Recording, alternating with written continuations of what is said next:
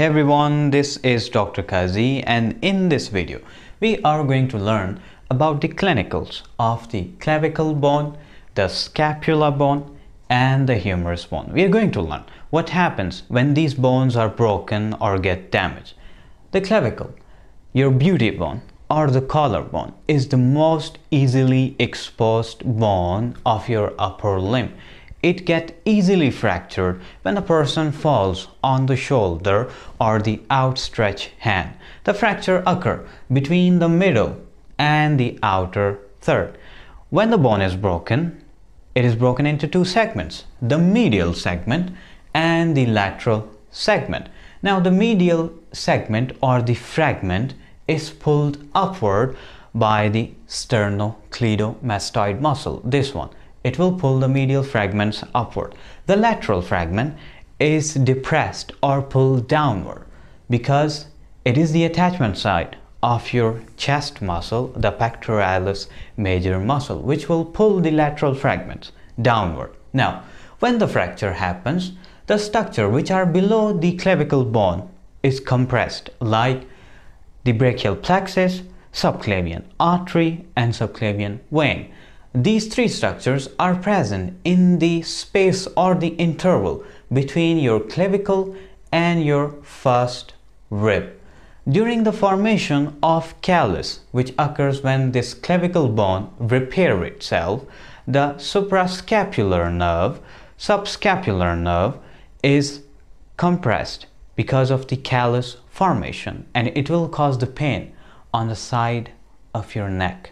Now, have a look at the scapula. The fracture of the scapula bone require very little treatment because the muscles which are present anteriorly and posteriorly, they sandwich the scapula bone and they will hold the bony fragments together, so it heals itself. Now, two important muscles are attached with the scapula bone, the trapezius muscle and the serratus anterior muscle. Have a look. The trapezius muscle is balancing the normal position of the scapula.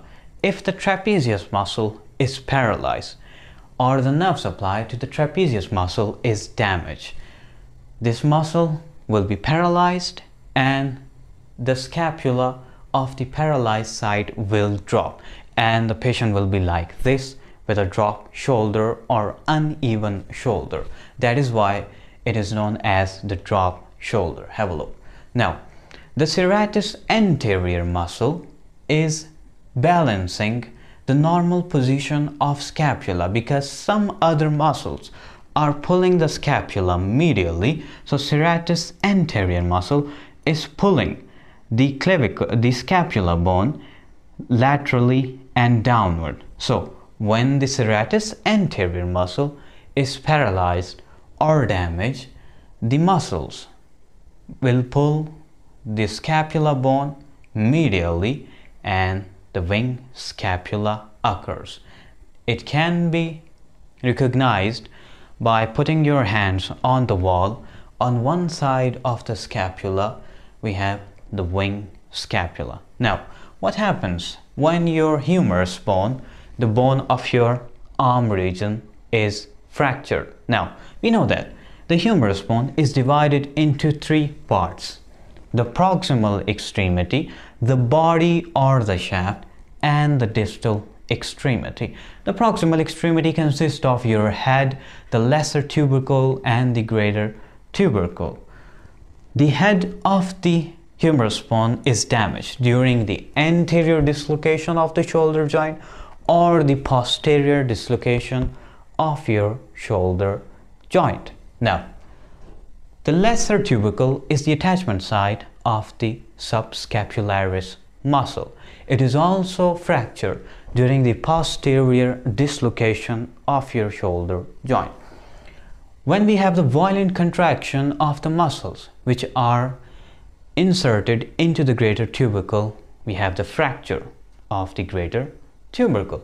Now, what happens when your shaft or the body of the humerus bone is broken? Now, it can be fractured into regions, that is above the deltoid tuberosity and below the deltoid tuberosity.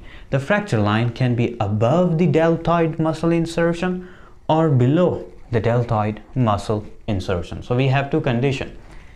Condition 1. When the fracture line is above the deltoid insertion, we have two fragments, the proximal fragment and the distal fragment. Now, the proximal fragment is pulled inward and downward by the pectoralis major muscle, the latissimus dorsi muscle, and the teres major muscle, because these are attached with the proximal segment of the body or the shaft. The distal fragment is pulled upward and laterally by deltoid muscle, triceps, and the bicep muscle. When the fracture line is below this deltoid tuberosity, the distal segment is pulled laterally by the triceps and the bicep muscle, and the proximal segment is also pulled upward and laterally by the deltoid muscle. Now, let's have a look at the fracture of the distal extremity of the humerus bone.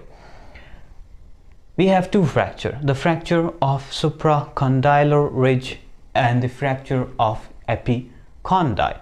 The fracture of the supracondylar ridge occurs when little children or infants fall on their outstretched hand with their elbow partially flexed.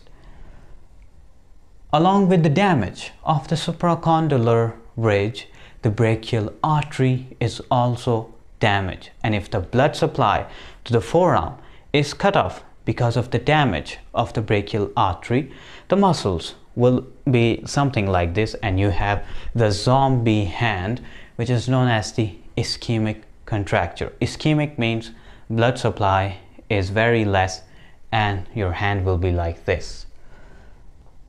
Epicondyles are fractured, especially the medial epicondyle, when the medial collateral ligament tears the medial epicondyle during the violent abduction of your forearm like this. This is all about the clinicals of these three bones. In the next video, we're going to discuss about the clinicals of your radius and the ulnar bone. Please do like, share and subscribe, and I will see you in the next video.